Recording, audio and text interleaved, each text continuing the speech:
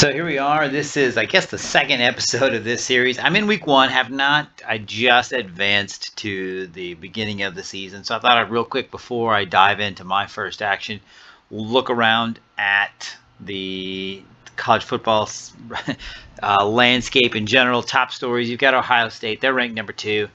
And you've got a story about Clemson, who is ranked number 1, about Ken Lawrence lead Tigers to the 2020 National Championship. Another story about Clemson. Then we move into Alabama, who's ranked number 3. They're out to prove that defense wins championships. Then a story about Tuo and Tennessee, who is ranked number 25 to start 2020. USC, and their swarming defense. Northern Illinois, with their 21 straight home winning streak. I don't know if that part is accurate. But then there's some talk about bad blood between Notre Dame and Navy as they go into their rivalry game this week. And as you can see, you got some updated logos. I thought I would also look around at that as we start this Coach Mode Dynasty. Real quick, looking at the preseason polls. You see Clemson, Ohio State, Alabama, Georgia, Oklahoma, LSU, the defending national champions. You might also notice, the updated logos on some of these teams. We go down: Texas A&M, Texas, Oklahoma State, Michigan, USC, North Carolina, Cincinnati, Central Florida, Utah, Iowa State, Iowa, and then there is Tennessee. And as a Vol fan, I can tell you that is the new Power T that they've been using since they signed with Nike. And we won't go too far, but you can kind of get a look at some of their teams. There's Appalachian State. As I said, they have replaced Idaho. Washington, Kentucky, Indiana, Baylor, Cal, TCU, Virginia, that is the new Virginia logo. Navy, Florida State, that is the updated Florida State logo. Air Force, Mississippi State, I'm pretty sure that is not the one that was used in the original 2014. And we'll go real quick to the coaches poll to start the season. Pretty close to what it was in real life. I'm not sure if they got this exactly matched up, but it is pretty accurate. I do know that Tennessee started at near 25, if that's not exactly where they were. Then we will real quick look at the conference outlook. First of all, we'll start with our team, right? The Sun Belt. Coastal Carolina picked to finish 7th, right? So our goal, winning the Sun Belt might be a little out of reach. You look at the teams ahead of us, though. I mean, we're pretty close, but Appalachian State and Louisiana are probably a class ahead of us. So if we could finish 3rd, that would be a success. So that's going to kind of be our goal. But real quick, looking at we'll look some of the conference changes. In the Big Ten, you do have Maryland right now in the Big Ten. That was not true in 2014. Oh, also Rutgers. You also have Big Ten split into East and West instead of leaders and legends. The ACC, of course, you've got Louisville now in the ACC. I think that was the only real difference from what was in 2014. Or no, they actually added Pittsburgh and Syracuse, right? Yeah, since 2014. Not much else different. The independents still are now just Notre Dame and BYU. Everybody else is pretty much the same. Right, and there might be a little difference with the American East. I did make one change. I have Army in the American East, although the schedule, they will not be playing an American East or an American Conference schedule. The schedule for the 2020 season that I downloaded has them as an independent. So, but they're in the conference. They just won't, accumulate any record until next season. So that in Conference USA, I think is a little different, right? You've got Charlotte. The Charlotte 49ers are in Conference USA now, as they are in real life. Also, Old Dominion was added to Conference USA. I think Western Kentucky also was a new addition to Conference USA since 2014 came out. So I won't spend any more time on that. You kind of get an idea of who was picked to go where. So with that said, let's dive in real quick to recruiting. I have not even looked at recruiting yet, so we'll look and see what my efforts have brought me after in the preseason. And so I'm still kind of in the running for Ross. Let's see if anybody else has. And it doesn't look like I might leave him on for now. I don't see scholarship offer, so yeah, I'll leave him on for now. Oops, didn't mean to leave that. Kennedy within 280, I'll take that. I'm in the lead still for Blake Montgomery. Ross Bryant still there. I'm in the lead for Corey Reed. That's good news. Yeah, most of these guys I'm not out of the running yet. Of course, I didn't get too ambitious with who I put on my board. Yeah, I'm going to have a tough decision. Yeah, Simpson does not have me anywhere there. I'm gonna leave him on for now. I probably won't put any points toward him, but I'll leave him on. Gonna have some decisions to make on whether or not on which guys I put points toward. Like anybody else, I pick 10 guys and go all out until I can, start signing them, and then I go from there. Yeah, I'm not out of the running really yet for anyone. So I don't see anybody that I can take off the list. So my challenge will be this week in recruiting is figuring out my priorities, my recruiting priorities, which will probably be the guys I'm ranked highest for, to be honest with you. But I'll make that decision off screen. And next, I'll move to week 2 and then kind of give you a brief update there. So here we go. Game 1 of the Jase Evans offensive coordinator stint at Coastal Carolina. And our first game is we are at South Carolina. We're playing against the Gamecocks. And here goes our quarterback, Grayson McCall. His first pass, a wobbly throw to the ground. Not a great start, not a good first play. But as we'll see here, he quickly recovers. Throws a nice little out route there to number 4, who is our H receiver. And that was, I believe, our H shallow cross.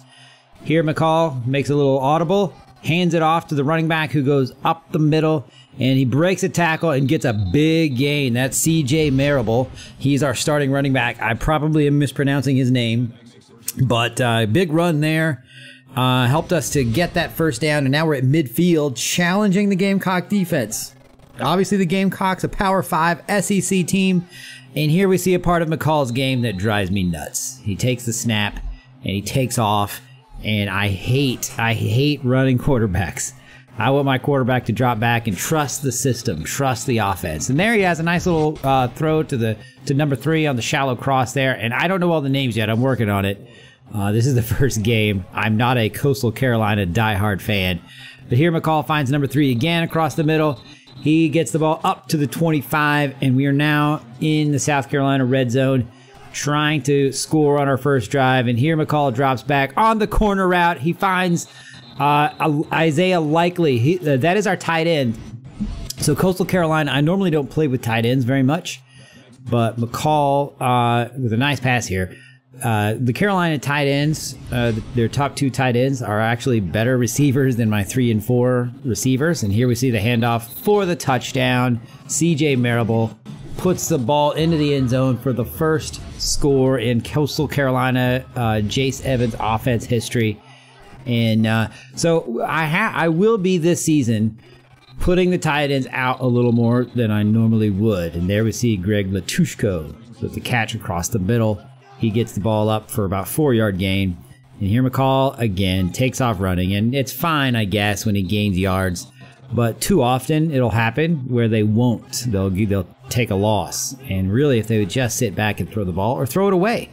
But instead, he gets sacked. And here we see a good throw across the middle to Highlight. This is our top receiver. And I always put my tight end in the Y spot, in the Y position, or my best receiver at the Y position. He's the closest to the quarterback. And so usually I get my most production out of that position. And so, in this case, I have him there. So we see this at the end of the first quarter. We are tied with South Carolina 7-7. We are still in it. And so here, start the second quarter just across midfield. Grayson McCall, another good throw here. This time he finds the tight end Likely for a 14-yard gain. And so we move now deeper into South Carolina territory. McCall takes the snap. and bubble screen out to Latushko, who picks up 3 yards on the gain. Normally, I like to throw a lot of screens, but when I'm playing against a team that has much more talent on defense than I do on offense, I won't throw as many, but I'll still throw in. I try to throw at least, even in this situation, 1 screen a drive. And there we see another throw to our top receiver, Highlight. He's got 34 yards on 3 catches up to now. Here we have a jet sweep fake, and we hand it off up the middle. I like to run that play when it's short yardage. And in this case, Marable gets the first down. And here we see another little looping, an orbit motion, as we call that. And he throws it out to the back, who went in motion, Marable. But he can't do anything with it, so we lose a yard.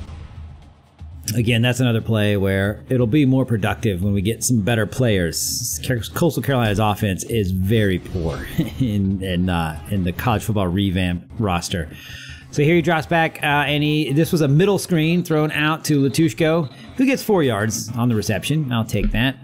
It's a good gain, but it does put us at 3rd and 6. So McCall here drops back. Again, he's got 2 tight ends on the field. But he does take off, and here he finds space and he gets the first down. So far, his taking off running has not hurt us too badly. That is our 10th first down, and we're not even halfway through the second quarter yet. So good production so far. There's a throw across the middle to Fountain, Dion Fountain. He's our H receiver. He picks up, that's his first catch of the game. H typically gets my least amount of production. And there's a throw across the middle to Highlight, the top receiver. On 1st and goal, that should make it second. No, I guess that was for the first down. And here we ended off to Marable. He takes it up the middle. He gets the touchdown, and we get our 2nd lead of the game on South Carolina, an SEC opponent. South Carolina obviously is not Alabama, but still, you know, they're a much better team than we are. Here we have a little halfback screen, and it didn't work like I had hoped it would. Again, when I get better players, these screens will work better. Marable only gains 1 yard on that play. So then we go to 2nd down and 11. And I'm in no huddle right now. I know most air raid offenses go full no huddle, but I want to make sure that I get the receivers in the positions I want. So I don't usually go no huddle. I just up the tempo. But here we're nearing the end of the half, so I'm trying to get something out of this drive. Throw across the middle to Fountain gets us the first down. So we're now at about the 40-yard line. And clock is, I think I called the timeout. Yeah, no, I didn't. But I hurried to the line. And here, again, McCall. This is the time when it really drives me nuts. And you can see I'm frustrated there. Only 1 yard. And there's only 13 seconds left. I can't afford him to be running in that situation, but he did it. And so now I had to waste a timeout. Truth is, though, you know, 17 seconds left. You know, is it really a waste? How many timeouts are you even going to be able to call anyway? And there we see on the hitch route to Highlight, I'm assuming that's how you pronounce it. Another 6 yards, 3rd and 3, have to call a second timeout. We've got 7 seconds left. So here I'm kind of hoping, I'm going with all verts, as you'll be able to see. And really I'm just trying to get in field goal range. I'm hoping that he throws a quick pass, gets into field goal range, and then we try a long kick. But it gets deflected. So now I have 3 seconds left. All right, and here I'm thinking, well, I'm not going to get anything out of this. You know, the field goal thing is out. So once again, I call 4 verticals, or all verts, and send everybody along. And we see what happens, right? I mean, what else can you do? So McCall here takes the snap, drops back. He looks, has enough time. I think he was about to run, but look at that. He finds 17, not Latushko. This is my ex-receiver. I can't remember his name. Denmark. And I think that was his, I want to say that was his first catch of the game. He evades a tackle, gets into the end zone, and what was really just a desperation throw that Denmark had to come back to get.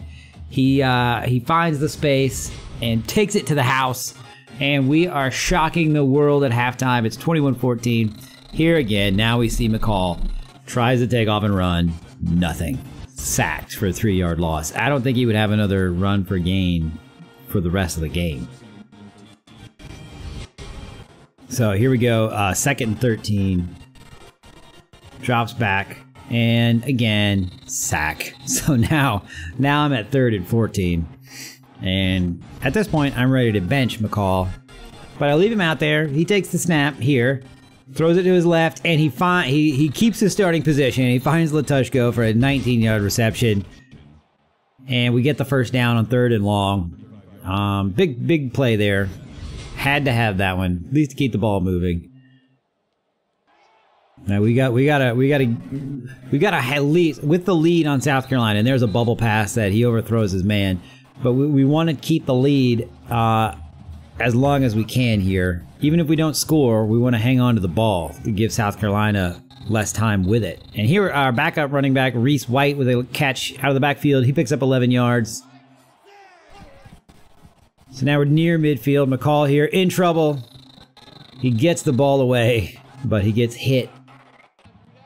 And so now we go to 2nd and 10. McCall drops back. Plenty of time. Throws a slant across the middle. He finds Latushko for a 10-yard reception. Latushko had a very productive day. He picks up his 52nd yard on his 7th catch. And here he goes long, and look at that. There's Denmark again. Denmark is my, I think he's the Z, he's either the X or the Z receiver. I know he's an outside guy, and I put my top receiver at Y, no matter what the rate. My overall top is the Y, and then my next 2 fastest receivers, and sometimes it's the 2 fastest. I put them at X and Y, or X and Z on the outside, and there you see Y, when you saw Denmark's catch. Here, McCall again tries to run, he doesn't get anywhere. Here he goes again, and again, he doesn't get anywhere. This is why, in my offense, I just hate having a running quarterback, unfortunately. And there you see he's tired. Now he's tired, and we're trying to get in the end zone. So, but here he drops back, throws it across the middle, and he is a good pass, but 14, I can't think of the player's name now, drops it. And so we had to settle for a field goal attempt. And I think we even had a false start, so it was 4th and 16. But the kick was good. So we took a 10-point lead. South Carolina would score, cut it to 3. We get the ball back, and now we're in the 4th quarter. Highlight here on a jet sweep handed to the receiver. He picks up 8 yards. I try to, I don't do the read option stuff. For one, most air raid teams don't. Well, the Mike Leach air raid teams don't, and so I don't. And I also feel like it's overly effective in the game. But here you get Denmark with an 8-yard reception. He's already got 97 yards, pushing 100 yards. Here McCall, across the middle, finds Highlight for an 8-yard catch. Again, these are the kind of catches that I get out of that Y positions. He's got 9 receptions. And those are tough catches across the middle. Here he goes across the middle again, but this one's to Latushko. Latushko, I think, is my Z receiver. He picks up 19 yards. And we're moving the ball again. We're in a rhythm. Like, it just feels like we're kind of in a rhythm here. And that's what you really want with the air raid offense, in a pitch and catch rhythm. And we're moving the ball. And when my quarterback takes off running, that's what always kills my rhythm. Here we go with the running play. Bennett, who I believe is the 3rd team running back, picks up 2 yards. Not much there. I knew there wouldn't be much in the running game, and I don't like calling running plays anyway. There was Latushko with the drop. Probably needed that. Goes to 3rd and 8. And we're at the 29. Almost ran out of the play clock here, but for some reason I decided to audible at the line. I felt like I might be able to get the first down on the run play. I also didn't want to throw a pick. I kind of wanted to make sure I still had a chance at this field goal. It's a 45-yarder, and we make it to push the lead to 27-21. So we've got a 6-point lead. So now South Carolina has to have a touchdown, and they throw an interception. And so we have the ball at the South Carolina 30. There's the handoff to Marble. He gets 4 yards. Here McCall drops back, throws across the middle. This time he finds Fountain for a 7-yard catch. Fountain got 3 receptions, 27. Should have been 4, but he had a drop. Here we call an audible. I audible to the middle screen. I like that middle being wide open, but it closed really fast. I didn't read the defense well there, and Latushko paid the price. And so now we go to 2nd and 10. And we go trips left here. And we just hand it off again. I might have gotten a little overly conservative, but I have a 6-point lead against a Power 5 team. So I'm trying to make sure that I get a 2-score lead out of this drive. So then we go to 3rd and 7. McCall drops back. He throws it complete to Bennett, but Bennett steps out of bounds to make it 4th and 2. So, and I'm the offensive coordinator. I don't get to make those decisions, but the coach decides to try for the field goal. Probably the right choice. He makes it, and we take a 30-21 lead, which means South Carolina, with 3:42 left, has to score twice. They drive down and kick a field goal, a lot like the Tennessee game South Carolina played the other day. They were down 7 against Tennessee, and instead of going for it fourth down, they kicked a field goal. And there we see the run play. We didn't get anything out of that. We lost 3 yards. McCall there throws into a crowd, so it's 3rd down and 13, which it looks like South Carolina is going to get the ball back. This is the recipe for disaster. But here, McCall drops back. He hangs tough in the pocket, makes a nice throw off this back foot, finds highlight, top receiver. He goes to the guy. You go to your top receiver, and he did it. We picked up 17 yards in the first down. Here, I thought White was going to be able to get through and get to that first down. It really probably would have sealed the game, but he didn't. So it goes to 2nd and 5. Here, he gets put down behind the line of scrimmage for a 1-yard loss. So now it's 3rd and 6. And this was a tough choice to make. Do I run the ball and try to eat some clock? Or do I throw for the first down? So I decided to run it. I called an audible there. You didn't see it, but I had a pass call, but called an audible when I saw the box. South Carolina only had 5 in the box, so I thought we had man-on-man blocking, which we did, but they made a play. So South Carolina here has it 1st and 10. Now, I'm the offensive coordinator, so normally I don't get to see their offense play our defense, but this time I watched the play. South Carolina goes long, and boom! Interception by our safety. That's the 2nd pick of the game, 2nd pick of the 4th quarter, I think. Spillum. I don't know who Spillum is. He's on defense.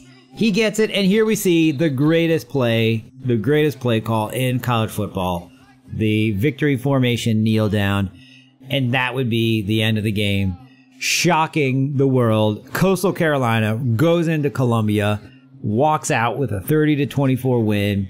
And I mean, obviously, you got to credit the defense holding South Carolina to 24. But our offense played pretty well. We moved the ball. We scored 30 points against a much better defense. I think we punted twice, 2 or 3 times, which I didn't show all the drives. I only showed kind of the scoring drives. There's drives where something actually happened. So we'll look here at the stats. Blow past that here. Look at the game stats. And as you see, score 30-24. We had 23 first downs. That's a pretty good number. I aimed for 25 to 30. Total offense, 450 yards. That's pretty successful. Only 86 yards running. But I tell you what, I did not call 29 running plays. McCall ran the ball. I think we'll see it in a second. But passing, McCall had a great day, 37-49. He only threw 1 touchdown, but still we scored 3 times. Scored 3 touchdowns. He had 364 yards passing, 40% 3rd down conversion. That's pretty good against an SEC opponent. We got our 1 4th down attempt, and we were 100% in the red zone. 2 touchdowns, 2 field goals. South Carolina, on the other hand, was only 60%. And they also had 2 turnovers. That right there might have been the difference. We scored when we had our opportunities, and they did it. We punted 4 times. So I'd call that mostly a successful day, right? Dominated time of possession. So after that big win over South Carolina, this week, Coastal Carolina will be traveling up to Eastern Michigan to take on I forget what their name is, the Eastern Michigan whatevers, the E's. All right, so we'll be playing against the E's. I probably won't record this game. I probably won't do a live com on it. So we will go ahead real quick, though, and look at the recruiting situation. I'm probably going to go back. Right now I've got 16 targets. I cleaned out a lot of my targets from week 0 from the preseason. But just to kind of look at some of the guys I'm looking at, I've got some needs to fill, right? And so receiver is one of the areas I'm looking. I'd hoped that the win over South Carolina would get me a couple of early commitments, but that has not been the case. No commitments as of yet. But I do lean on this guy, McCarty, the receiver, Cedric Mills, and I also need a punter. And I'm first for this guy, Keith Long. I really hope I get this punter. He is by far, when I looked at my pipeline states, he was the top punter available. I only had 3. And another was a 3-star who I've already dropped because he just had no chance. And then the other was a 1-star, and I don't recruit 1-stars. Like, I'll take a walk-on over a 1-star. And so hopefully I get this guy, though. He looks, decent. I've not been able to do as much scouting because my head coach does not have very high recruiting ranking. So all I know is this punter's jumping ability, which I don't know why I would need to know that, but I guess I do. He's somebody that I need. Cornerback, really in the secondary in general, I need guys there. But, hey, I'm worrying about offense right now. One receiver that I don't lead for, but I do hope that I get is this guy, Curtis Smith. I am hopeful for him. I don't know his speed yet, but it's an A, so I'm hoping for the best there. So he's a guy that I hope I get. I don't lead for him yet, but ideally he will. He'll really help me to take the offense to the next level if I'm still here next season. And then I found this guy Burton, who was available, and I am on his list. And I don't think any of these other schools are recruiting him yet. So yeah, I've already gained 190 on UCLA, so my hope is that they don't go after him and he ends up signing with me. He's also in South Carolina, and these other 4 schools are really far away. You got UCLA, Washington, California. They're all the way on the other side of the country. Pittsburgh's kind of far away, so I'm hoping that location will play in my factor, or in my will play an advantage for me there, in my favor. That's what the word I was looking for. So then I got a lot of other guys that I have on my list that I'm still holding out hope for, that I can finally start putting some points toward. I even offered a scholarship to this guy, Holloway, a free safety. He's low rated, but I liked his, I think it was his bench. I think he had a high squat, and so that kind of made me scout him, go after him. So anyway, I'm hoping that he is a gem. I'm hoping he'll pick up 7 or 8 and get up to a 62. So that's kind of where I'm recruiting. Just a quick look at that. So this is Vol Force 1. I will see you guys next week. The next game that I'll probably live comm is the trip to Tennessee. We play Eastern Michigan this week, and then we go to Knoxville, cross the Appalachian Mountains, and we will take on the Volunteers, where hopefully we can get another shocking win. That is the character. I'm Jase Evans. That is his alma mater. So hopefully he can go get a win at UT. So I will sign off and see you next time.